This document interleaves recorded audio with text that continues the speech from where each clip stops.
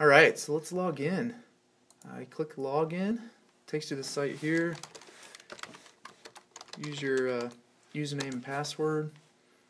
When you first log in, you get your field tree on the left. Scroll down, I'm going to grab a advisor here and select your field. You can also open this up and see the different soil types, zones, or you can pick higher up in the field tree and see your farms and some different information here. But let's dive into the field. So with the field highlighted, you got your map, Google Map, good interface for easy navigation. And on each zone, what we're doing here, we start with the Surgo by default, but you can load up other soil data, soil test data, custom zones that maybe you've created using Virus or historical yield data. And we key that information up so each soil type is unique. So pick a particular soil. You can see we've got topsoil, subsoil, organic matter, pH, CEC, and this is all derived from the Surgo data. If you have actual data, you can just click edit and change those, or you can load up your actual soil test data. So here's a different zone, slightly different. Another one. Here's the sand. So you can see how the topsoil changes, subsoil colors change. And what we do then is we project yields based on the soil, seed, and weather combination. And so the soil supplies water. The blue dots are how wet is the crop. Crop changes throughout the season, as does the soil moisture. And we project all that. So that's that zone. You can see all of that information by zone, or when you're at the field level, this is a weighted average for the entire field. So you can kind of get an idea how good is this field, and then what's going on the field as a whole.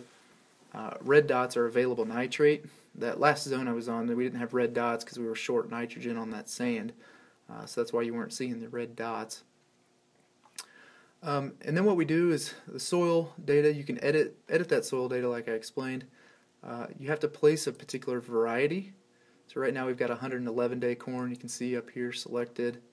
I can change that to 105. We're planted on April 12th. Let's leave that. And then we have our weather forecast, Northwest Indiana normal. We're taking a 30 to 100 year average. You could also toggle that and say, oh, what if this field was in Alabama or something else? Longer term, we can see options here for you to pick a particular year. Right now we haven't built those yet. It's pretty easy for us to do, but just haven't done it. So if you got a request, you can put that in. What I did there was I just changed the seed rate. So I can click this and I'm going to straight rate 32,000 on the field. And I'm just resetting this from a previous instance. Let's put 180 pounds at planting, straight rate on all my zones. So I got a flat nitrogen rate.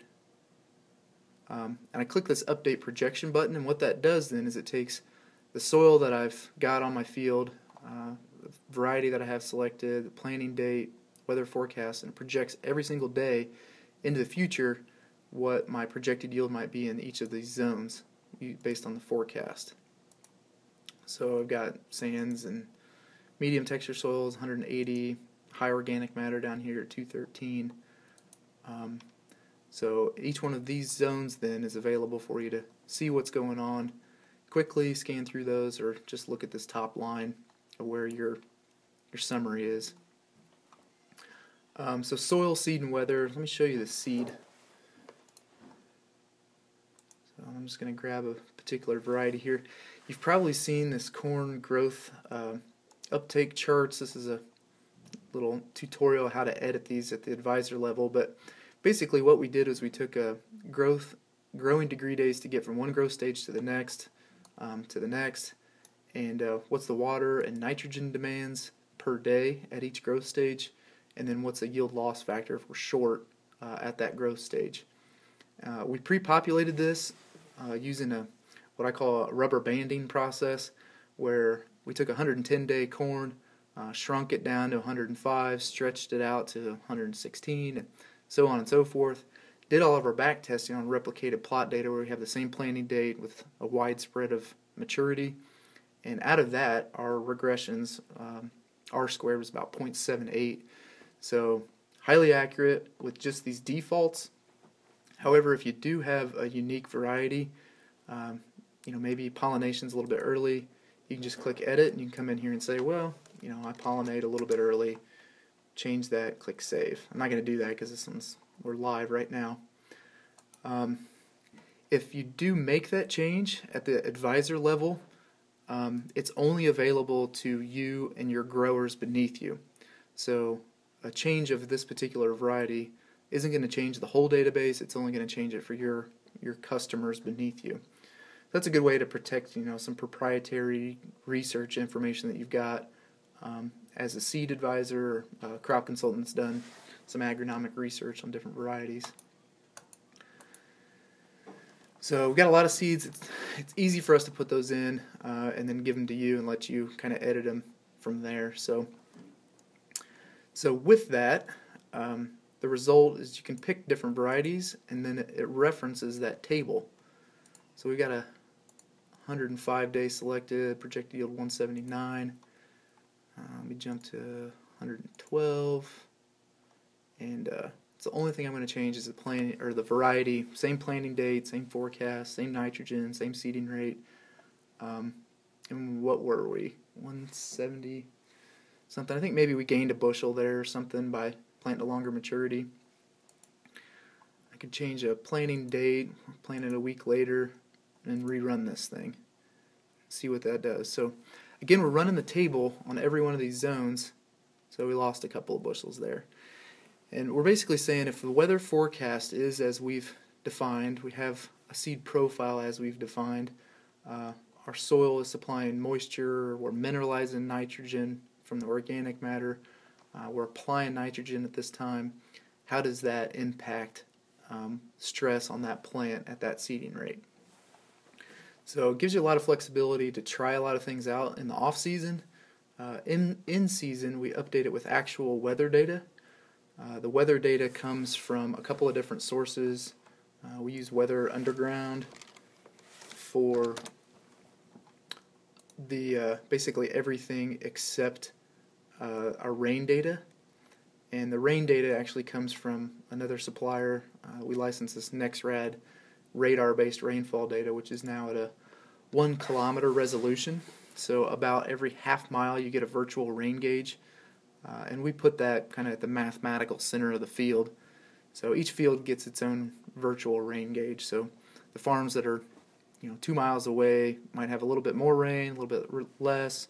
The ones that are 20 miles away, you don't have to drive there and check it. You can know pretty quickly what's going on. And with that, we also do, if I jump up here to the farm level, some reports. Shrink this down.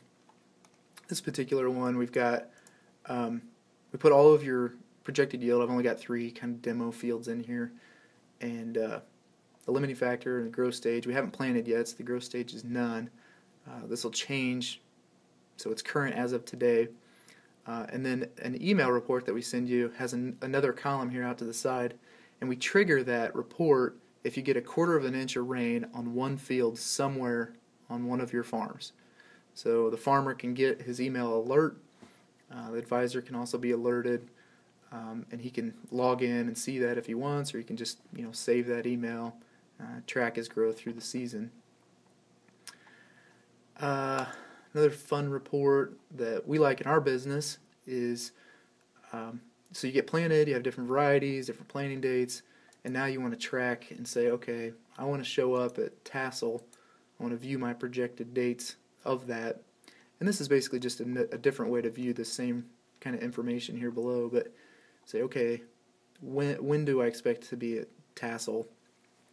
And this is saying July 8th based on my early April planting.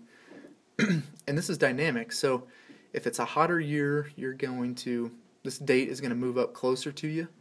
If it's a cooler year, the date's going to get further away. And this changes and automatically updates every night. We basically hit the update projection button, the big button for every zone and every field, every farm, every night. So this number can change, or that date can change. And you can play around and see that. Pretty neat feature, taking all that stuff into consideration. So let's go back to our field here, and show you one last feature, and then we're gonna show you Solver. But the big thing here is when you start, you put in your variety, put in your date, you can load this field. This is a highly variable field. You know, we've got high organic matter and some below sand all in the same thing. And we calculate this solver advantage right here. And what that is what if I had variable rate seed? What if I had variable rate nitrogen? How many bushels could I increase my yield on this field by unlocking that information and, you know, doing that on the field? And this is based on that variety, this date, that forecast, and these soils. So I'm going to cut and then reopen this and show you this if you want, so stay tuned.